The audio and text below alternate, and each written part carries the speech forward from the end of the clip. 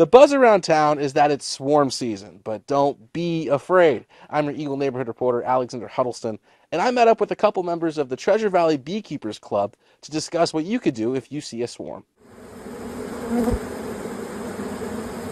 Bees are your friends. They're not the yellow jackets, because the yellow jackets, they're meat eaters and you're on the menu.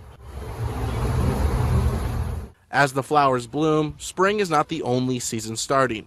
Honeybees begin leaving their hives for swarming season. Yeah, we're in it right now. Starts kind of late March, ends around early July. Colonies of bees are making it through the winter time, and they're just growing in population right now in the spring.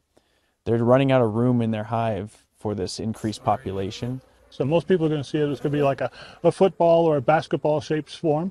Often they'll be hanging off of a fence, off of a tree limb. Jim McMahon, a beekeeper based in Eagle, told me about the important role bees play in our ecosystem.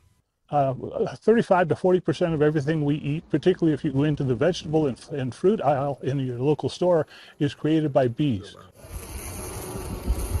One of the things that we can do as human beings is consider carefully the types of pesticides that we're using on our plants, on our lawns, and on the things that we control, because those pesticides are threatening to the lives of those bees. Beekeeper Garrett Hanna wants people to know that when a swarm is spotted, to prevent harm to yourself or the bees, do not take matter into your own hands or the chemicals of a spray.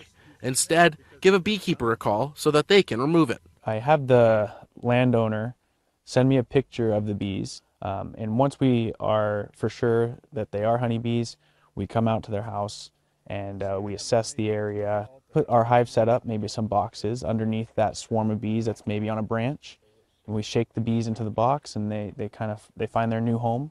And as long as the queen gets in the box, all the other bees can smell the queen and they'll kind of join in. That's why these beekeepers want the bees, is to make sure that they survive, and then we also reap the benefits of a little bit of honey every year. If you see a swarm, you can contact the local beekeeper in your neighborhood using the website linked on this story on idahonews6.com. I'm your Eagle neighborhood reporter, Alexander Huddleston, Idaho News 6.